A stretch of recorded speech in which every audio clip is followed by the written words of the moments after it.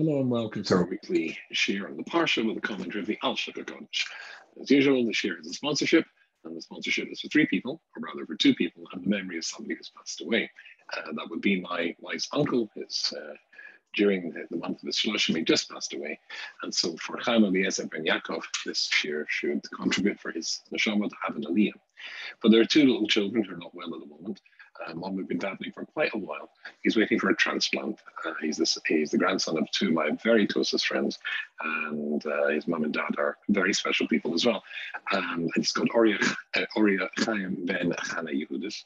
So he should have the transplant he needs. It should be an incredible success. And the parents should have no more worries as they watch the little boy grow up in health and happiness. And there's a little girl, baby girl, who's two, and she's on the mend, but she needs art fields as well, and she's called Yehudis Bas Chaya Malka. She's in Jerusalem, and so she needs a bit of refuah as well. So altogether, hopefully the share and your participation in the share will contribute to affecting that very desirable outcome for all three. Okay, this week's Parsha is last Parsha in the Yikra is Bechukosai. And of course it starts off with the famous word in Bechukosai. And so I have it here, one I prepared before the show, as I say. And Parsha Bechukosai starts with this tiny word, in. And I was I did some serious research before trying to find out exactly, sorry, grab the wrong book. I have it up in front of me. Oh, that's embarrassing. I'm trying to find if any in my Kabbalistic books or my Hasidic books talk about the word in. It's a very interesting word. Of course, the famous Rudyard Kipling, the British, I should probably say English, who was born in India, the poet of empire when there was a British empire. He famously has one called if. If also just two letters in the English word as well. If you will go, and it's of course the whole theme of that poem is to take something which is small word if, but the ramifications of if are enormous. Maybe a small word, but enormous. In, of course, in Hebrew, Aleph Mem. So I was looking for something Kabbalistic. I haven't found anything as yet. I promised Leonetta to share it with you if I do. It'd be nice if there was a gematria and it links to something else, etc. And we'll find some nice Zohar to talk about this. I did notice that Hashem's retort to if im fails is af. Im is aleph, 1, and then mem is 40. Af is 1, and then pei, which is 80, twice as much. So im seems to produce af, but it seems to be in double quantity. And the af means anger, God's anger. Of course, God doesn't really get angry, but it evokes a response as though he's got angry. God squints from our point of view are going to be the same. But it seems to be double the amount of af response that will be triggered by the im. If my completely made up theory, this has got no source of Judaism whatsoever, there's pure Rubinstein, and therefore you can discount the entire thing. But if there's any validity to it, it certainly, I think, does bespeak a very important truth.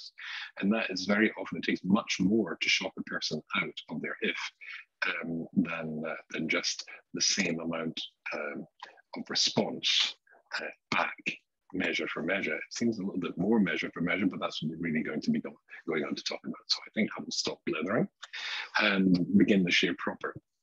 And probably those of you who've been with me over the last 2 years, remember this is the second series of the Alshich, will know that very often I use a phrase in my share which goes as follows.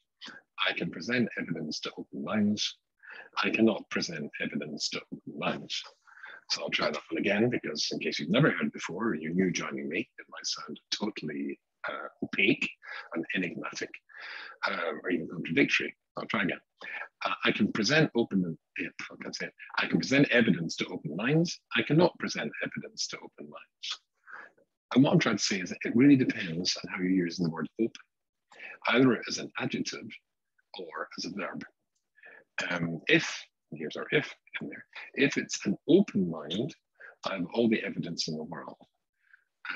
However, if the mind is not open, then I can't help. So I can present evidence to open minds if it's an open mind, if it's describing the mind, adjective, open.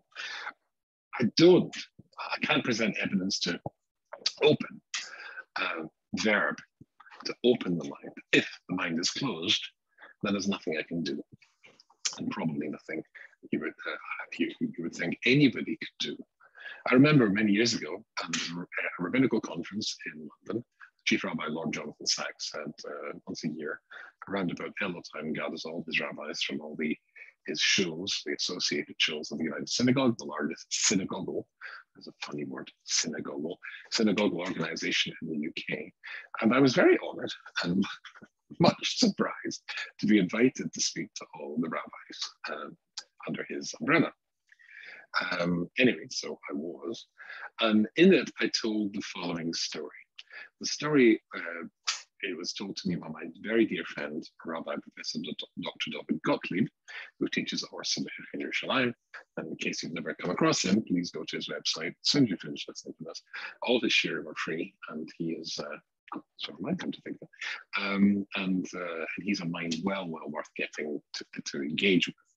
Oh, just also tell you in case you've noticed I'm wearing new glasses. I'm not wearing new glasses. I'm wearing old glasses because I can't find where I put my new glasses. Oh, actually, it's not true. I just found them when I was looking for a safer beforehand, and they're on the shelf behind me. You can see them. And I put them on top of my sofa. However, I'm just going to keep these on because I like them and I listen a little bit to likes. Anyway, leaving that aside, he once told me that the Boston Rebbe, his Rebbe, who was a very, very wise and clever man, once said to him the following thing: "What right have you to go for," and he used the Yiddish phrase, the schwere neshamas, the difficult cases? What right have you to go for the difficult cases? And Rabbi Gottlieb explained that to his mind, what it meant is one day he would be standing in front of the Beis Din Shalvala, the heavenly court, and they'll say, "What's your name?" And he'll say, "My name is David Gottlieb. Tell us a little about yourself," they will say. They'll say, "Well, I was born into a Reformed family. My name used to be Dale Gottlieb. And when I was 19, I think it was the Harvard one of those two, he was introduced to the Boston Rebbe, who intrigued and electrified him, and intellectually. And so he became his Rebbe eventually. And then he taught philosophy at Johns Hopkins University, which he did. And during that time, he then goes on to, that's the true, so the story, but then he went on, of course, to Yerushalayim to teach in Arizona. But let's vary history a little bit. And he says, but imagine I stayed there my entire life. So he then turns around to the heavenly court and he says, and there were two other Jewish professors there. One was a communist, one was an atheist. And I struggled with them, I fought with them, I argued with them for 40 years. And eventually I persuaded them that I was right. And I have these two other souls with me. And what's the two other souls standing slightly behind them, who I was succeeded in helping to become from. And he says, but I always imagine at the other end, on the other side of the room, there is maybe 5, 10, in his case could be 100,000 other neshamas, other souls that turn around and shout at him, yeah, but what about all of us? And all the time and all the effort that you put into those two, you could have made all of us free. What right have you to go for the shver neshamas, for the difficult cases, for the people who don't have open minds? Now, interestingly, in the story, and it's just a story, I mean, he imagines that he did eventually open the minds, but what would you lose in the exchange? But we still haven't solved the problem of how you could open a mind which was closed. My chavrusa, one of my chavrusas, a very dear and old friend, the son of my Rov, the Gates of Rabbi Raka, Zakasadi Brocha, Rabbi Bitzala Raka, the son of Toli, lives in Brooklyn, in New York, not too far from where I am, and I teach in Brooklyn 3 times a week. And we have the great pleasure, I think I can say that jointly, of learning with each other. And he pointed something out to me just yesterday when we were learning, and it, by coincidence, very much interfaces with what the Alshich is going to go on to talk about when we move on from here, as we shall do, to discuss this if question, because the Parsha, of course, posits what's going to happen if the Jewish people keep the laws of the Torah, and what we're going to focus on this year, and what happens if we don't. the two ifs. Okay, and bear in mind my little story about I can present evidence to open minds. I cannot present evidence to open minds. However, here is a prayer. This is before people have various customs, which bits, extra bits of davening are added to chakras. And just before it, many people have been accustomed to say Akedah Yitzchak, the story of the binding of Isaac. There is a little meditation before then. But before we get to the meditation and that bit, there's the following prayer. And I always, when I think take my new glasses off, I'm going to have to be looking at text. So, anyway, I always say this every morning. And whenever in the course of the day something goes wrong, and you meet somebody who's an extremely unpleasant person, and if you drive in the streets of New York, and that's almost an inevitability, especially if they're behind the wheel. But anyway, you hear some of the Hashem let it be your will, God of my fathers, my God, should save me today and every day, and me aziponim from people who are aziponim chutzpahdik, or me aziponim, and from chutzpah itself. Me odemra from a bad person, me chavra from a bad friend, or a bad neighbor perhaps. Me shochenra, no, shochenra is got its own, sorry, that's the bad neighbor. Me pegara situation, which is bad. Me sot and mashis from the destroying angel. Me din kosher from a difficult din, judgment. Me baldin kosher from a baldin, somebody either in charge, could mean the person in charge of the deal, the dean, the judgment, or the person you are in conflict with in court. Ben should then bring enemies, whether he's somebody of the covenant or somebody not within the covenant, which I always took to mean up until yesterday. It's talking about if your opponent in court in some sort of case is a Jewish person or it's a non-Jewish person, right? If they're tough nuts, Jewish or not Jewish, you really don't want to bump into such people, particularly in the courtroom setting. That's what I understood it to be. But the commentary on the Vilna Gaon Seder, which I have here, there's a commentary here called Siach Yitzchak. The Siach Yitzchak was written by Rabbi Yitzchak Blozer, and Rabbi Yitzchak Blozer was one of the great Talmidim of Rabbi Strauss Lanzer, and therefore by definition, and by extension of only a generation or so of the Vilna Gaon. And so he says and gives an explanation or an insight, which fits perfectly into the theme we've been discussing till now about the person who will listen and the person who won't listen. So maybe I'll read this to you. So he says the following thing: you should keep away midin kosher from a difficult matter of judgment when you're being judged. I suppose making judgments yourself. Shlo yizdanu shailas koshers. These poser kashehem nigmorim bagrifion. But you should be able to avoid din kosher questions which are very difficult to answer and you don't find a happy or a satisfying solution. And it upsets you because you can't get the right answer.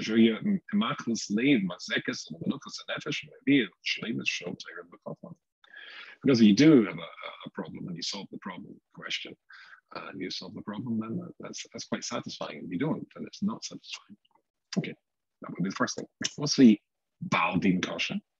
That's the Din Kosher, difficult case. Baal Din Kosher. Adam she'ena metashev bedato bekol pisre. A Baal Din Kosher is somebody who would just not accept an answer, no matter how appropriate, correct, and right the answer is. Somebody who just isn't listening. I can present evidence to open minds. I cannot present evidence to open minds. With Pakvik Talmud, I'll call the Siklus of Benuya al Yoshim Hatzedek, who Marcus Masikin would lead. So even though you're going to every single correct answer under the sun, he's nitpicking. He just wants to, he's just not going to be satisfied. So it's exactly what I was saying before. Okay, I can present evidence open minds. There's nothing you do to somebody whose mind isn't open. This guy's just not listening. So that's a Baal Din Kosher. Okay, but then it goes on to say the following thing. And then it says whether he should ben bris, whether he's a ben bris. Now that would normally be someone of the covenant. That would normally imply a Jewish person. When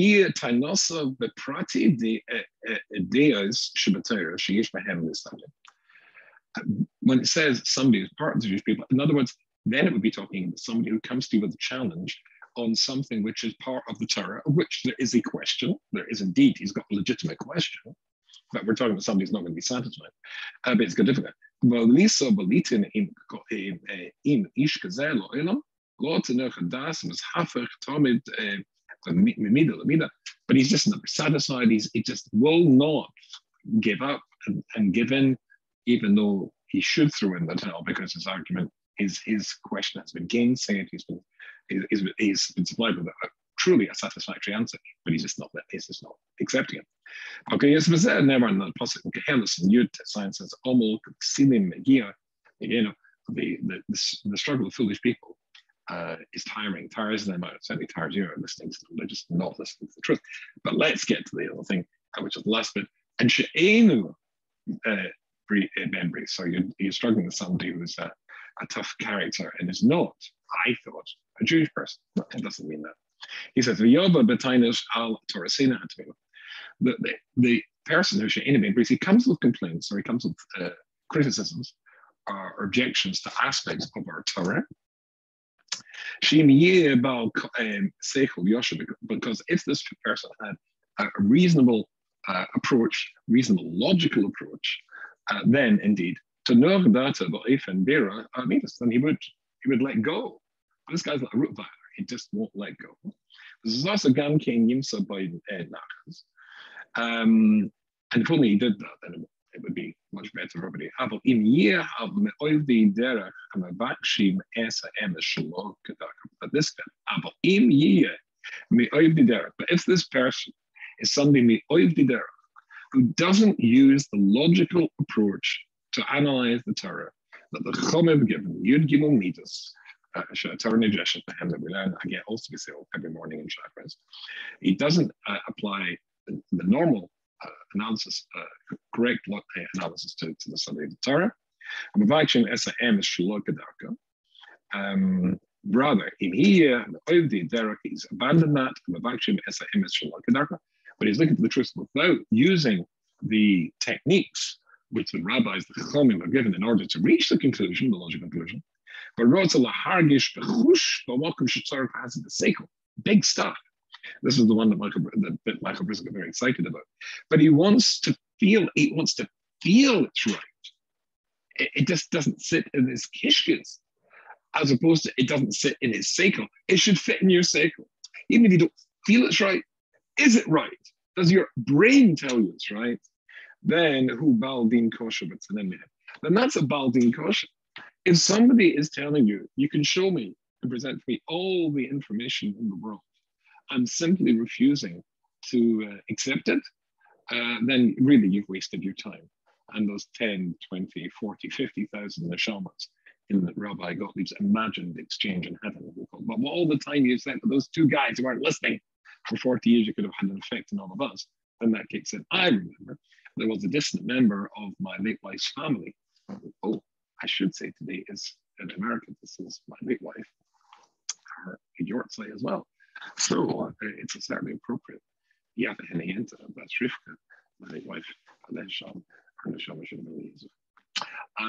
but there's a member of the second and third cousin got in touch to say that her son was having a problem.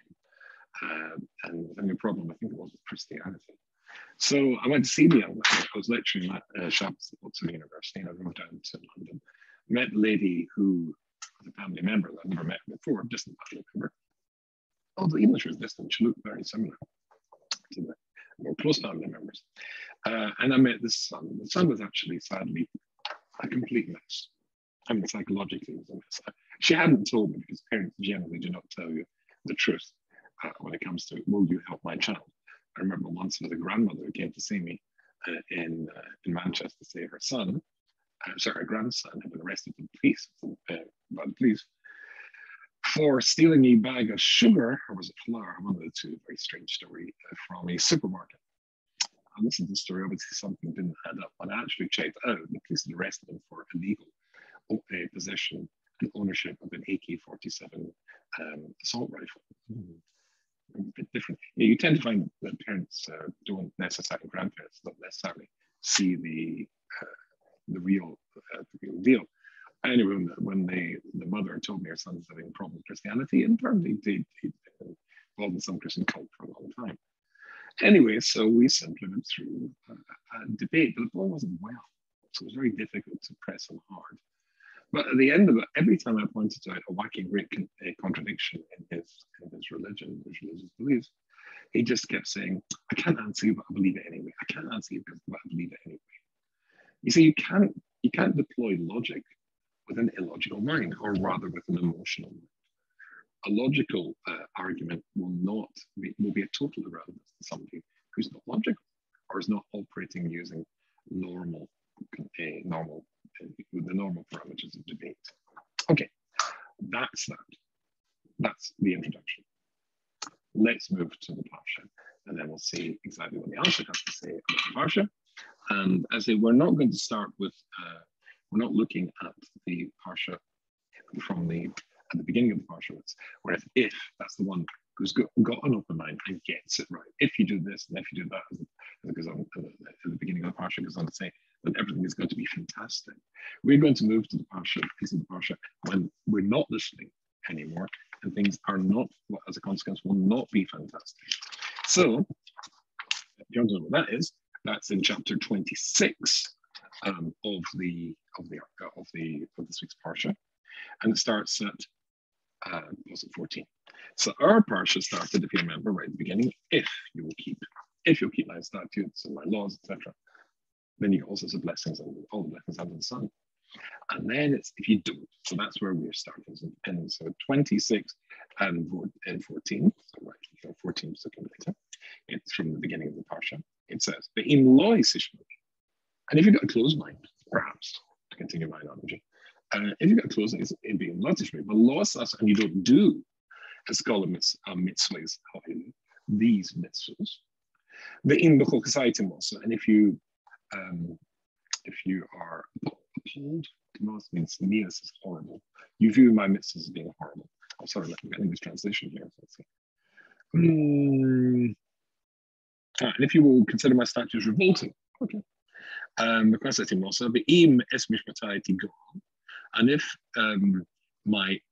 it says ordinances, all right, mishpotai, as in Bechukosai also, you hate my cooking, and mishpotai, my judgments, you will consider to be what do they say?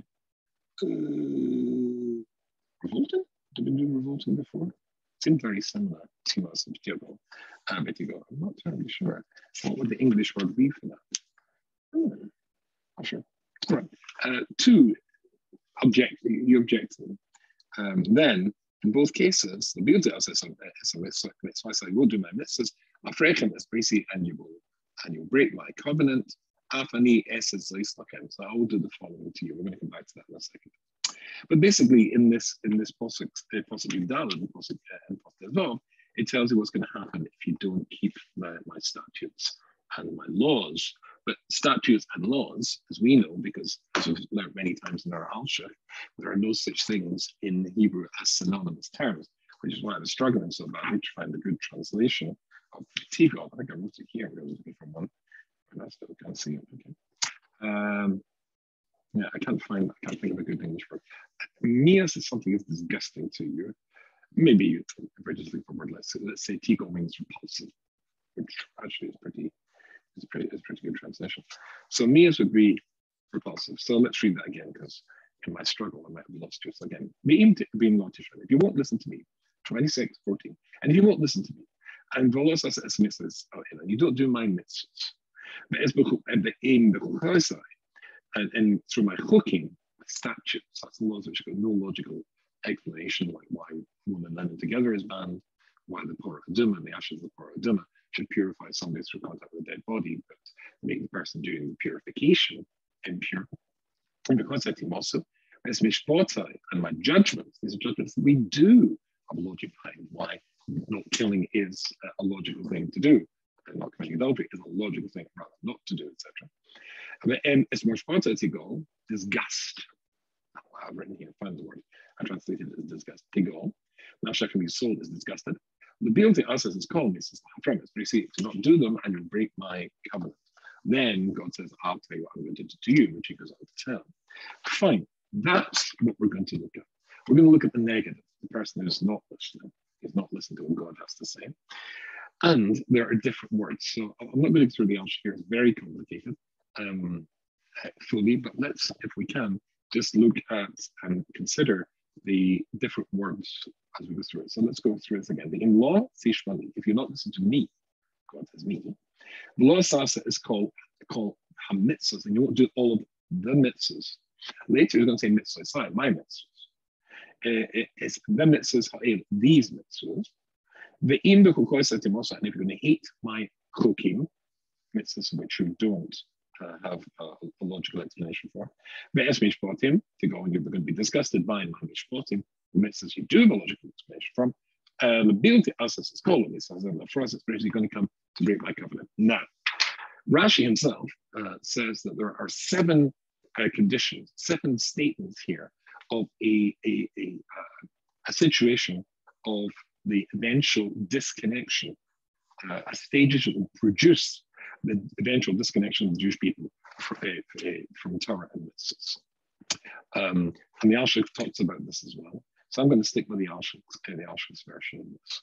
You can look, of course, in Rashi yourself and see it's not too dissimilar, but I think for obvious reasons, saying this is an Alshich here, I will just move the Rashi over there. Let's look at what the Alshich has to say. So he says, good. The way of the Yetzer Hara is, he doesn't come and say to you, here,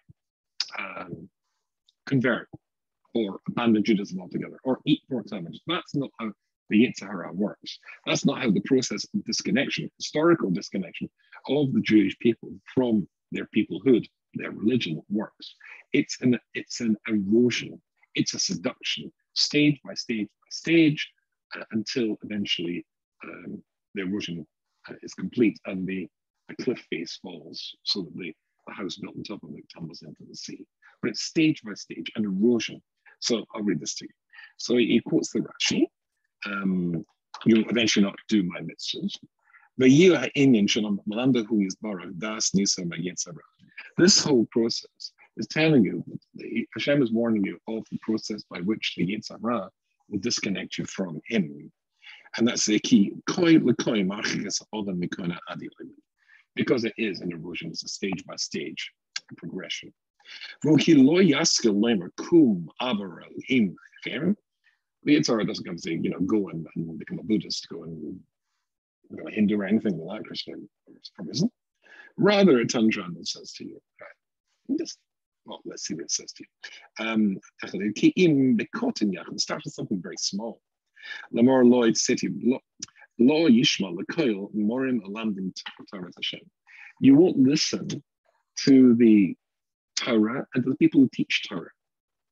First thing is to disconnect you, to rubbish the rabbis, the teachers of our tradition.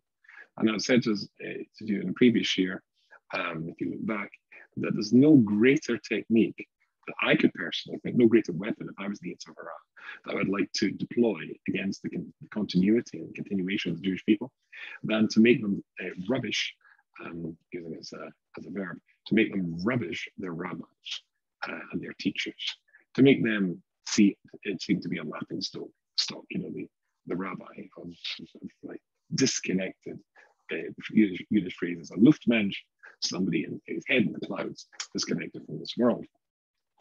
That's what we said in our little introduction from Rabbi Yitzhak Blazer. We said there is simply no point, but somebody's got to that stage when they're not listening to what the rabbis have to say. And that you just have to walk away from that, because there's no way of deploying a logical argument to somebody who's looking for, if you remember, an emotional response. But let's read on a little bit. So he says, the way of the Yetzer Hara is not to come and say to you, let's worship other gods. Starts with something small. Don't the people these old-fashioned rabbi guys with big long white beards, don't listen to them. And that's the first step. So the erosion which make people start to stray and wander away from the path that keeps us on the road to Mount Sinai, or kept us on the road to Mount Sinai and does every year as coming up to Shavuos. The guides, the people who know the way, and they don't know what they're talking about. That's the first step. And incidentally, this is, even though I'm reading it from a text from 500 years ago, this is, of course, a progression you can see historically repeated many times. I'm making this in recording in America. New York's full of such experiences.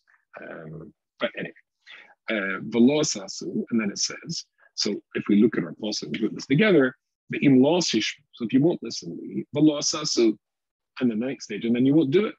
So if you won't listen to the teachers who know how to show and explain the Torah to you, next thing, of course, then you won't start doing it. And that's at the in-laws at Lishmo, and then you have the Alshich. That will not, if you're not listening to the teachers, that will lead you to the second stage of erosion. Who you won't do it, but who says you down with fresh well, that'll lead you to think, well, this one is not important for this, and that one's not so important. That's a small mitzvah, and then you stop doing it. And so that's the Velosa. So it's called mitzvah. All these mitzvahs, which mitzvahs? It's mitzvahs in a specific category of mitzvahs, right? A mitzvah not call a mitzvah. It's mitzvah, as we pointed out, is what it says at the end of the process. That's the end of the process when you're rejecting all the mitzvahs. But it's saying at the beginning you'll reject a certain category. Mitzvahs which ones? And that leads to the third one, the Gedra Misa, which we consider to be miyas, disgusting. No, it's going to be the ones that are chukim. Chukim, that's why it says, if you look at the process again, if he lost us, you're not listening to the rabbis. If he lost us, then he won't do. It's called mitzvahs, at least mitzvahs. Which ones? So the ones that you're going to reject immediately are the ones that make no sense, have got no logical, rational explanation. But he get them, and you really hate them.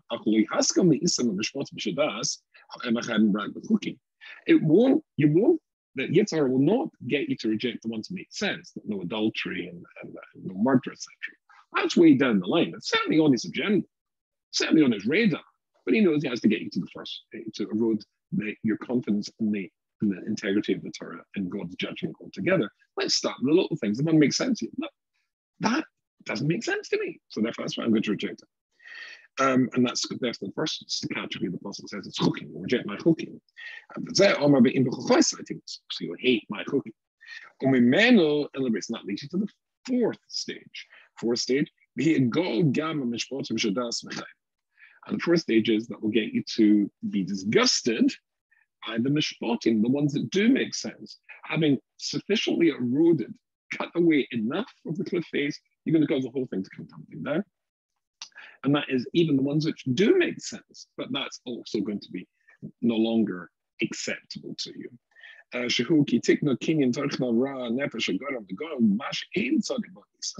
Indeed, you can see there's certain logic to rejecting mitzvahs that don't make sense to you, but not the ones that do. But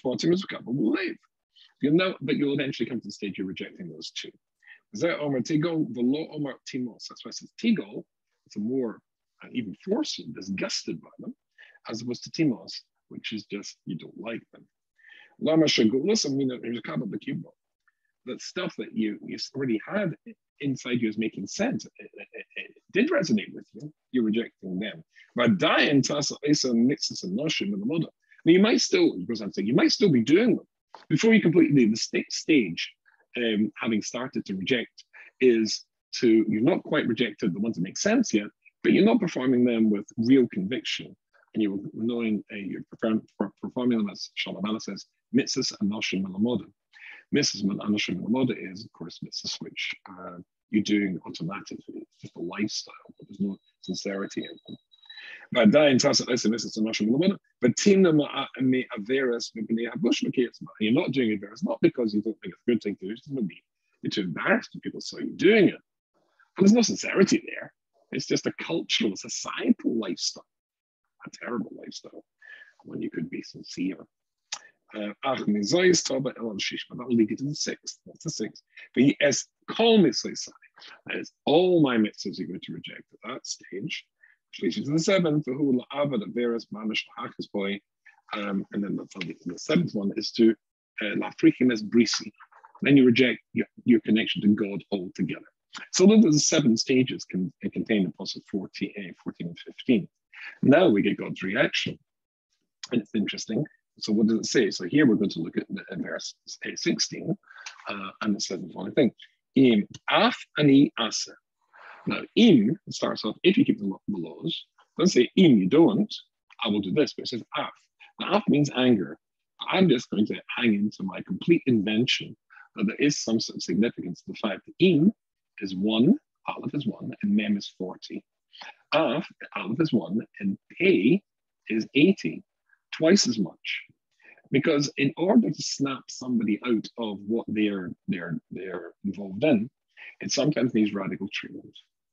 It needs a proverbial slap across the face in order to get somebody to realize they made a big, big mistake.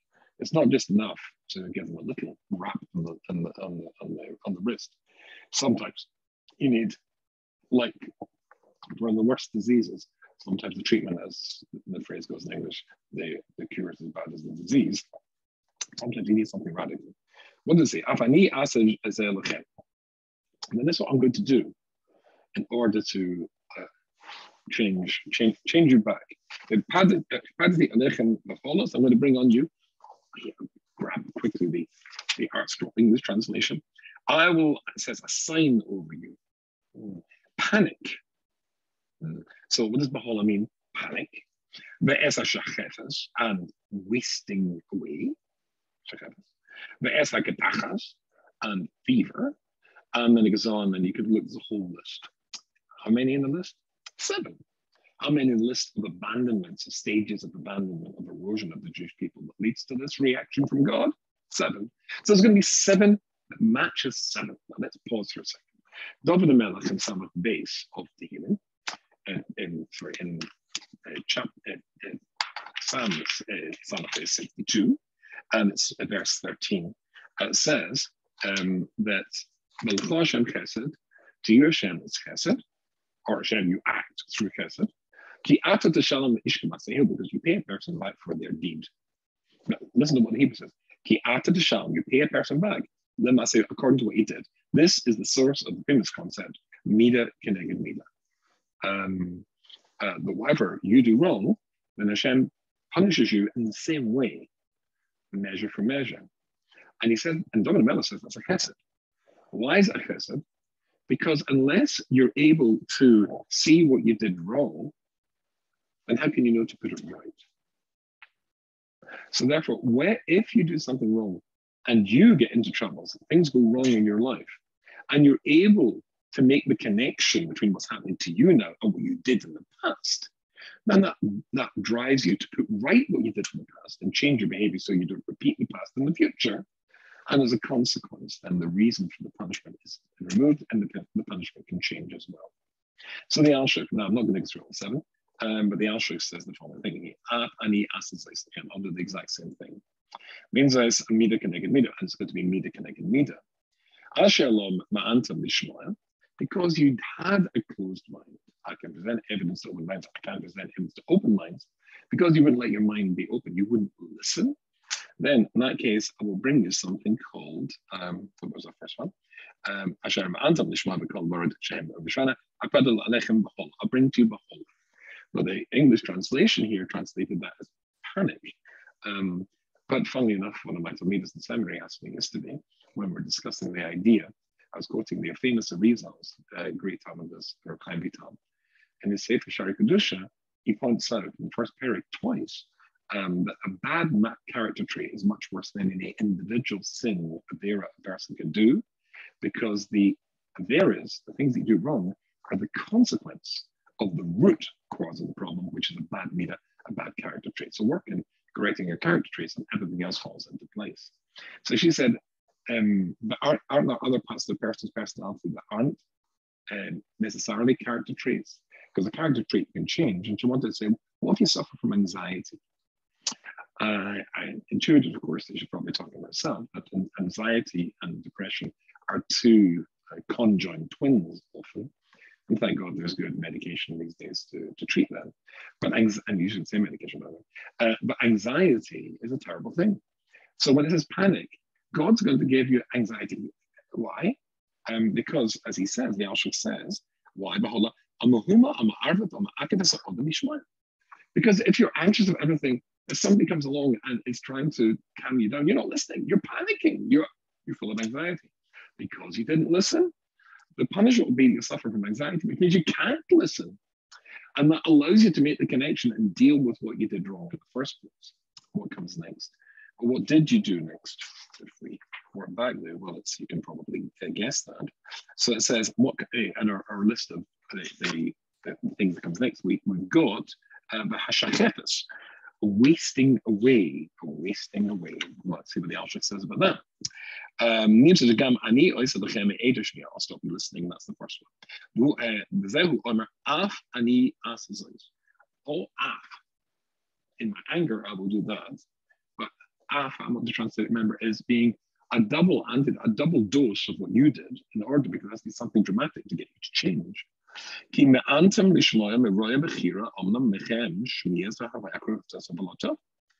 But you wouldn't listen, I'll make it, you can't listen. Or at least can't listen for a while. Okay. And then the second one, and then you didn't act. And because you didn't listen, then you didn't do the mitzvahs. So I'll give you a disease that means that you can't do something. So the English translation here translates is wasting away. That you literally be wasting away. You can't do something. You can't act because you're not well. And you can see exactly the path that the Alshich is going here. All 7 things that God's going to bring to you. Then you yourself it's because you behaved in the same direction, well, in the same way, but in a different direction before, in order to get you to change. So it's a mida keneged mida idea that God does to you what you've been doing.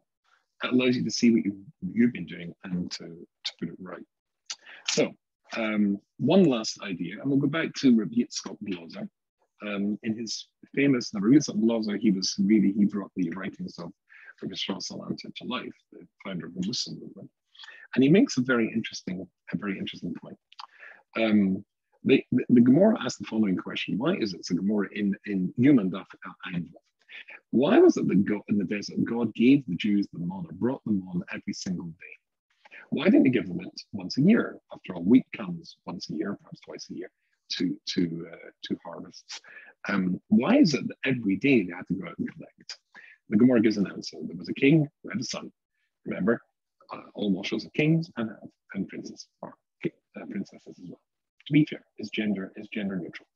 And so basically, the boy used to come back every year, see his father, and get his check for the year, his stipend, and then he wouldn't see him for the other year, for the rest of the year. So the father made him come back and get this on a daily basis. Fine. That's why it was actually good for the son to see the father on a daily basis, to keep him on the straight and narrow, to keep the connection going. That's a good thing, right? But then Yitzhak Blazer, who we started with our share with, he says, he goes to Gemara Menachos and Daf Kuf Gimel. And again, he's quoting the Teichachol. Oh, I should have said, of course, when the Torah says all the nasty things, that's called the Teichachol, the reproof. And there's a second time this occurs in the Torah, and that is in Devorim and Parshas, and that's Kovches. And if you can take Samach Vov, it says the following thing. And Samach Vov, it says, if you don't keep the law, you'll find that your life will be hanging by a thread. You'll be scared both night and day. You won't believe in your life anymore. The Gemara goes on to say that this is a progression of what's going to happen if the Jewish people don't get it right. You'll only have enough food for 1 year, and then you'll only have enough food for a month. And then eventually it boils down to you'll only have food for a day. You only have food for a day. And therefore, this isn't the Teichachol. This is the reproof that we find in this week's Parsha, and when it's repeated, the same concept in Kisavai. So hold on, a minute ago we said that the fact that God gives you the food on a daily basis and gives the Jewish people in the desert, that was a great thing. And here it's saying it's the ultimate curse. Imagine you only had food for 1 day. That would be a terrible thing. It depends on you. It depends on you. If, as Rabbi Zabloza said, you're the sort of Jew who learned the Shar B'tochen of the Chovos LeBavish, That's just me hinting you should get my translation and commentary on the Sefer. But if you really made that part of your heart, then the fact you've only food for one day is okay. I believe in God. Don't we say at the end of benching that Hashem opened his heart and opened his hands and feeds everybody. Give me food today and give me food tomorrow. That's if you believe in God. But if and you've listened to what God has to say, I'll look after you. That was the story of being in the desert and getting them on a daily basis. You got the message. But if you don't believe in God, when the fact you don't have food for a day or even for a month, you've only got a month left, a month's savings left, that will be a challenge. That will be a big challenge. But it's the exact same circumstance. It depends how you look at it. It depends. I can present evidence to other minds. I can't present evidence to other minds. If somebody wants to listen, you've got the answers. Somebody doesn't want to listen, then every logical answer you can give them is going to be something that, because they don't feel it. But why don't they feel it? Because they didn't listen in the first place. They disconnected from not listening. You're not going to do. From listening is from the words of the chachamim, the rabbis. And then you're going to do the mitzvahs. Which mitzvahs? The ones that can no logical rationale to you. But that'll lead on to you not doing the ones that have got a logical rationale. In fact, you come to hate them. You come to reject them as well. The full list we just went through with the Alshich. It's me that there's an ultimate me to connect and me here. There's an irony. It's almost like a very bad joke. The exact same circumstances that for somebody who hasn't disconnected is no problem whatsoever. In fact, brings them closer to God. To somebody who's disconnected from God, those circumstances make their life an absolute hell.